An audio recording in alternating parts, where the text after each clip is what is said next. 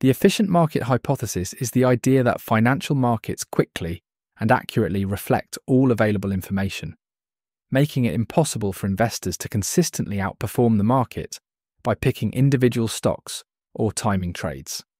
According to this theory, stock prices adjust immediately whenever new information becomes available, meaning no one has an advantage in predicting future price movements.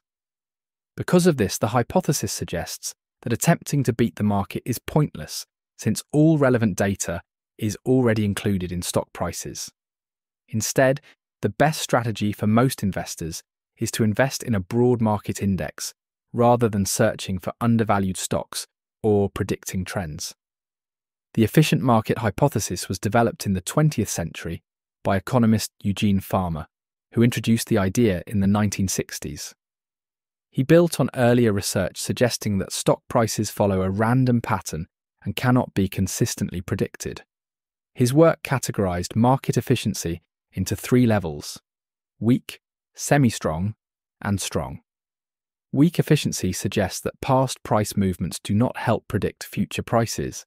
Semi-strong efficiency argues that all publicly available information is already reflected in stock prices. And strong efficiency claims that even inside information is incorporated into prices.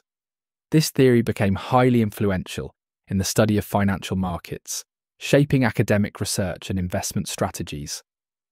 Now let's look at some examples of how the efficient market hypothesis appears in real-world investing.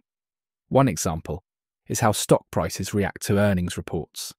If a company announces higher than expected profits, its stock price typically rises immediately because the new information is quickly processed by investors. Another example is index fund investing.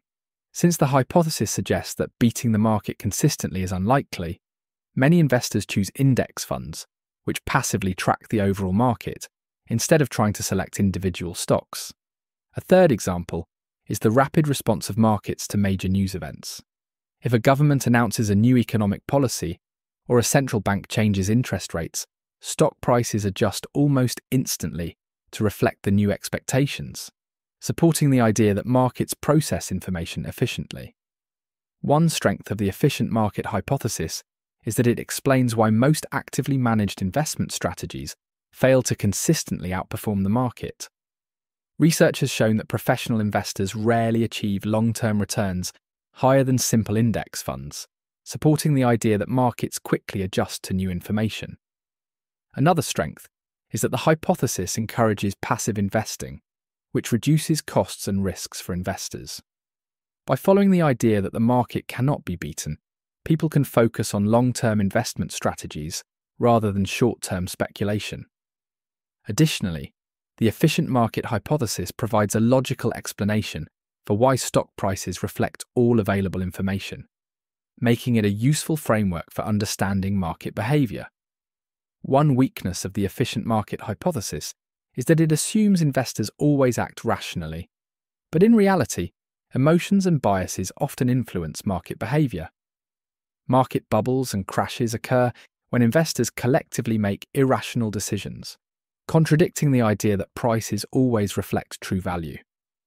Another weakness is that some investors have been able to outperform the market, suggesting that opportunities for above-average returns exist. Certain strategies, such as value investing, have shown periods of success, raising doubts about whether markets are always perfectly efficient. There are several alternative theories that challenge the efficient market hypothesis. One alternative is behavioral finance, which argues that psychological biases cause investors to act irrationally, leading to market inefficiencies. This theory explains why stock prices sometimes become overvalued or undervalued due to herd behavior, fear, or greed. Another alternative is the adaptive market hypothesis, which suggests that markets evolve over time and can be efficient in some situations but inefficient in others. This theory combines ideas from the efficient market hypothesis and behavioral finance to create a more flexible understanding of market behavior.